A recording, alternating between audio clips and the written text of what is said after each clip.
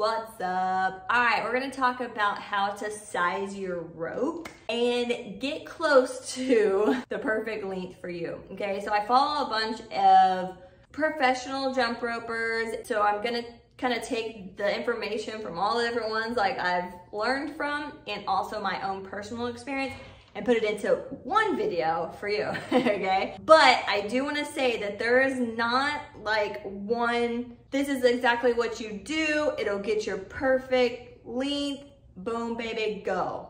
It's just not like that, okay? Because there's different factors that come into play, which I'm about to discuss. At the end, I will give you a general rule of thumb of where you can start. But first I wanna talk about these different factors that may affect your length, okay? Because it's not just based on your height. Okay, so the first one, your height, for obvious reasons, right? We're all different heights. You want the rope to pass over your head and you want it to hit right in front of your feet. You don't want it to hit far in front of your feet because there's gonna be a lot of drag. You don't want a lot of your rope touching the ground with each pass. It slows down your rope and it just throws you off. The second thing is form. All right, but as a beginner, you may not have your form great at first. When you buy a new rope, you need to size it and then you work on practicing. So it's kind of like a tough spot because you need to size your rope in order to practice, but form affects the size of your rope. So in general, you want to start out with it longer. And then as your form progresses and you get your form better, you can shorten it and shorten it. You don't want to do it too short too soon because then you're going to be tripping on your feet and it's going to be very frustrating, okay? So your general form is going to be elbows back, wrists by your hips, and then one flick down when you're jumping.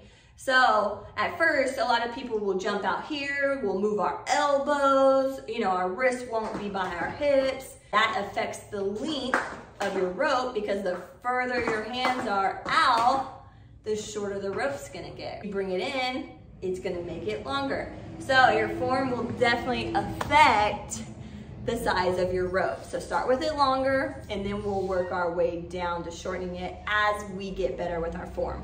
Okay, and then the third factor that affects the length of your rope is your goal. So if you're just doing like basic jumps, you can have a shorter rope, but once you start doing crosses and tricks, you may want a little bit longer of a rope. So whatever your goal is will also affect the length of your rope, of where you want it. So for me, I have a short handle beaded and a long handle beaded.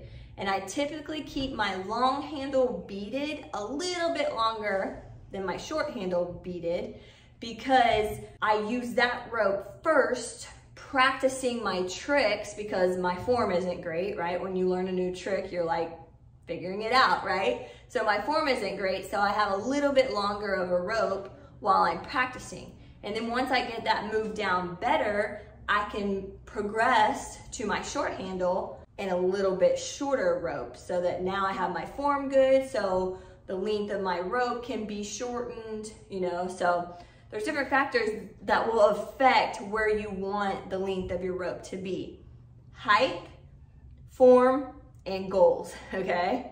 All right, now with all that said, I did tell you that I will give you a general rule of thumb, so I'm gonna do that for you here. But first, if you're getting anything from this video, growing in any way, do you mind hitting the like button for me and subscribing? I'm gonna do more videos like this so you can keep coming back for more, okay? So now I'm gonna give you a general rule of thumb and then I'm gonna actually show you how to physically adjust your length on your rope. Okay, so the general rule of thumb is to take your height, then plus 3 feet. So mine, 5'7" plus 3 feet would be 8'7", not counting the handles, okay? So 8'7" should be the length of my rope as a beginner.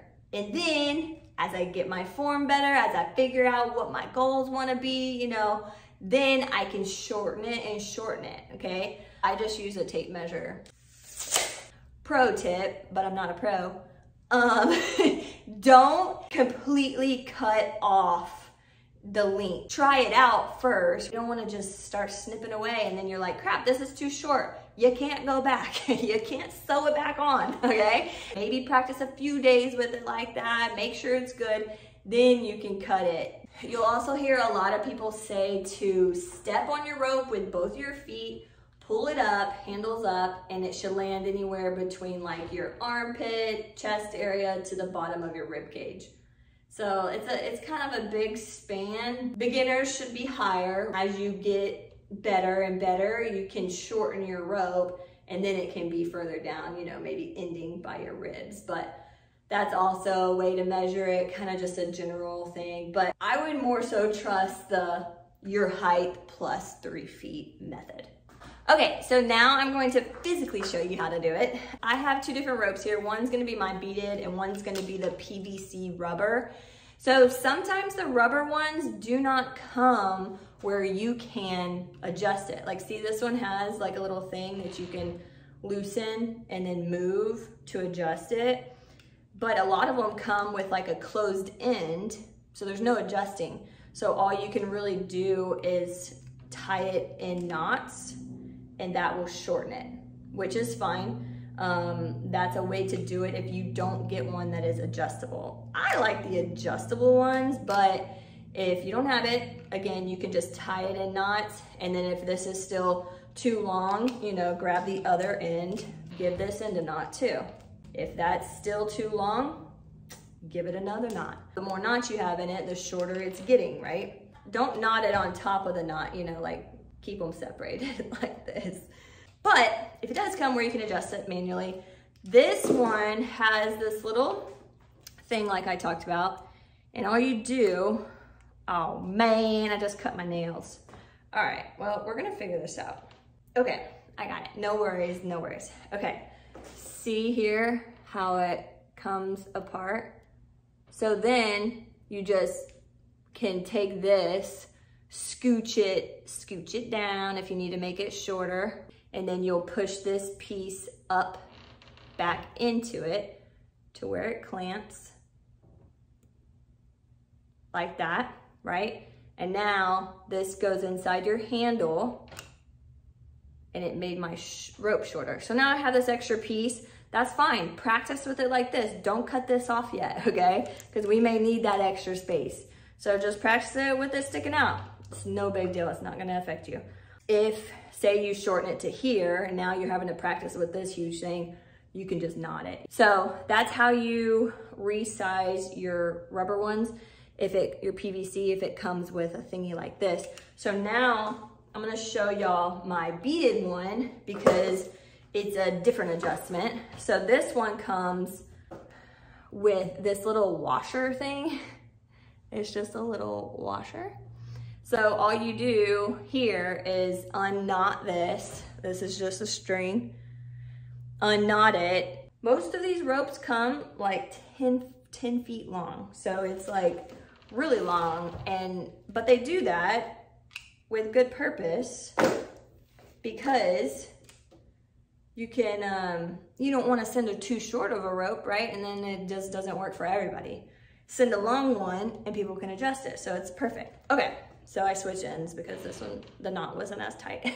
Okay, so I untied my string, right? So now I can pull my handle off, and that washer is gonna come, there it is, boom, that's the washer, okay? So then you just start taking beads off to shorten it if you want it to be shorter. So you can just take off as many beads as you need to. Save your beads because you can use these as replacement beads if you're practicing on concrete and it's like wearing down your beads. You can use these extras to replace them with the ones that get beat up, okay? Save your beads. So anyway, just take off as many beads as you need to shorten it and shorten it and shorten it. I remember when I sized mine, I took off a ton of beads. Like I have all these extra beads. Okay, so then all you do is put your string back through your handle, then you put your string back through the washer, and then you just tie the knot at the end. And then you can burn the end, do this safely and carefully, but it will kind of melt the end so that it's not super frayed out. But anyway, so then the washer goes back inside the handle like that, the rope goes in the handle, and boom. Okay, so that kind of shows you how to size your beaded ropes and your PVC depending on how they come. So my long handle beaded rope is pretty similar, except this one came, so see, I haven't even cut that off. I just knotted it like that and it goes down into the handle and I don't even see it. So just in case I want to re-lengthen it, because this is my one where I keep it a little bit longer. So the only difference with my long handle one is that this rope came with, like, instead of the washer, it came with another beaded one, but it's like a 2-inch one that you use for double dutch. That's what they used instead of the washer. Same thing, you just put your rope through that and it'll go down there. Having the washer, having that bead thing in there, it just basically prevents your rope from coming out, right? Because the knot is there, but sometimes you would have to do like the knot to make it a big knot to where it doesn't come through the other end. Instead, they just put a little washer there or a bead or something, or that other piece that's on the PVC one to just keep it from coming through. So that's how you actually physically resize your ropes. Just remember all those factors that come into play: your height, your form, and your goal. And then you can just start with the general rule of thumb, which is your height plus 3 feet. That'll get you going at a good spot. I'm gonna link my video that I did on how to do the form for a basic bounce. So hopefully that'll help you out and get you going there. All right, y'all. Let me know below if you have any questions. See y'all on the next one. Love you guys.